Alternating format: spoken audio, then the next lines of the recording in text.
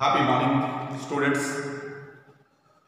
Today I am going to discuss about a salt, that is bleaching powder. Today I will discuss its preparation, its physical property, its chemical property, and then its uses. We always get questions from this segment. The question that is likely asked in the exam is, give the chemical formula of bleaching powder. May come in the 1 marks exam. What is its name, chemical name? How is bleaching powder prepared? Or what are the ingredients required to produce or prepare or manufacture bleaching powder? Or question may be asked, what happens when it is left exposed to air? What happens when it reacts with acids? Or a simple question can be given to you, what are the uses of bleaching powder? So students, all these questions that you see, let us get the answer of these questions. Let us start and you listen to it attentively. First of all, I am going to have the chemical name and chemical formula for bleaching powder. Okay, boss. What is the chemical name? The chemical name of bleaching powder is calcium oxychloride. What it is called as?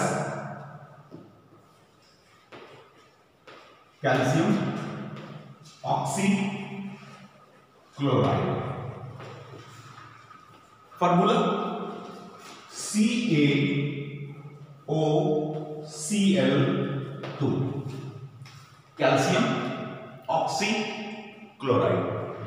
Calcium is over here, one atom of calcium, one atom of oxygen and two atoms of chlorine makes one molecule of bleaching powder, calcium oxychloride. Now, how is it prepared? Let us see. Preparation.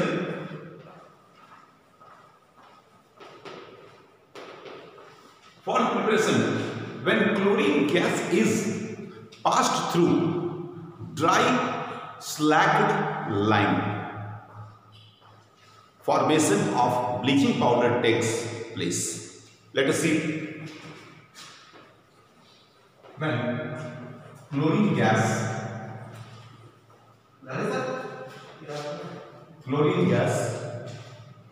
is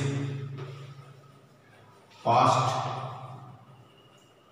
through dry slacked lime,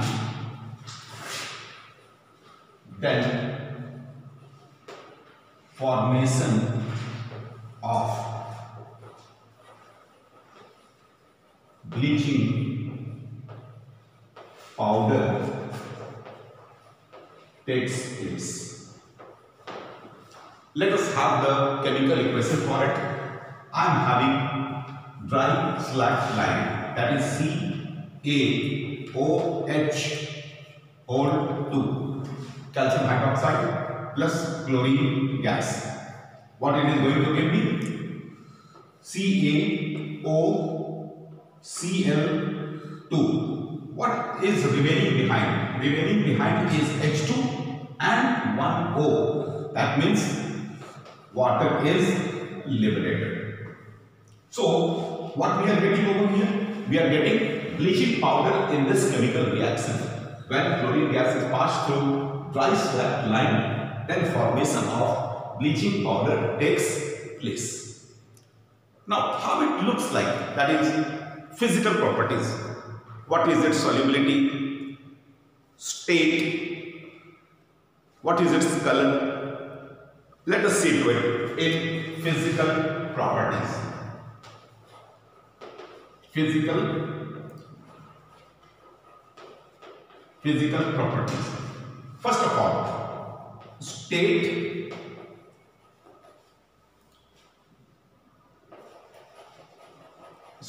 and color.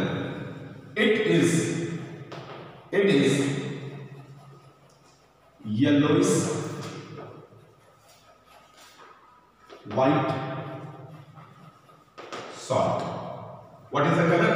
Yellowish white salt. State is, it is solid in nature. Okay. Next comes the solubility. Soluble in cold water. It is soluble in cold water. If it is soluble in cold water, means it is soluble in hot water also, means it is soluble in water. But the solution remains milky. The solution of this bleaching powder and water will be a bit milky. Why milky? Because of the unused calcium hydroxide. The slack line which is found over there is in unused state. That will give me the milkiness. So we can write it is soluble in cold water, but solution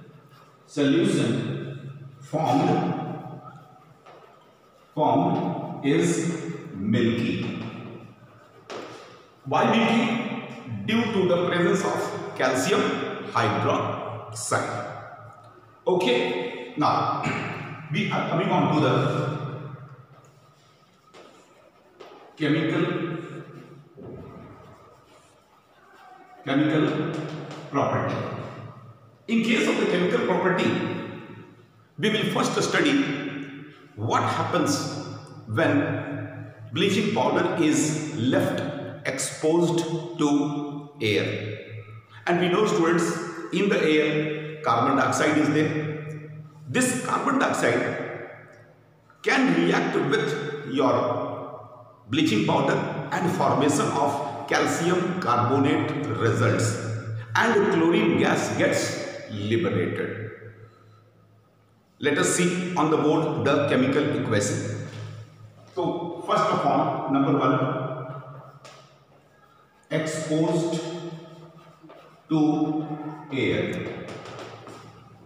So what we can write, when CaOCl2 is left exposed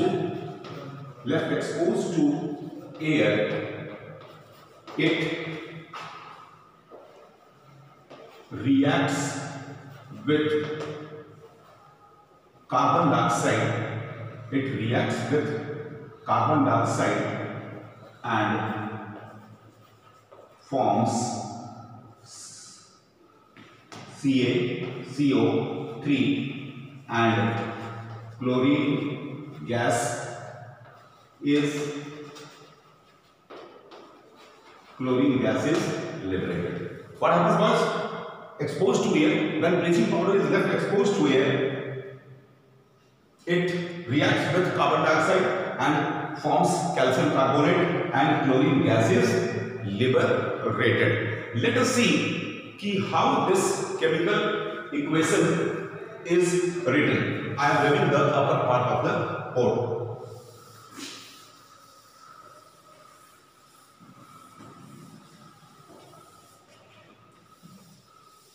Now students, let us see the reaction CaOCl2 plus CO2. What happens? CaCO3 results and chlorine gas is liberated. What happens?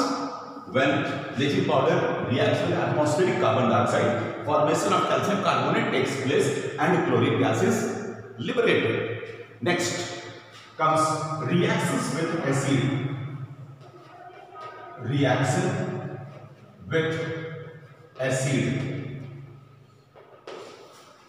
It happens was, in case of the acid, bleaching powder may react with dilute sulfuric acid or it may react with dilute hydrochloric acid. When it is reacting with dilute hydrochloric acid, it is going to form its respective chloride, water and chlorine gases liberated. When it is reacting with sulfuric acid, formation of the respective sulfate takes place, that is calcium sulfate, water is liberated and chlorine gas is also liberated. So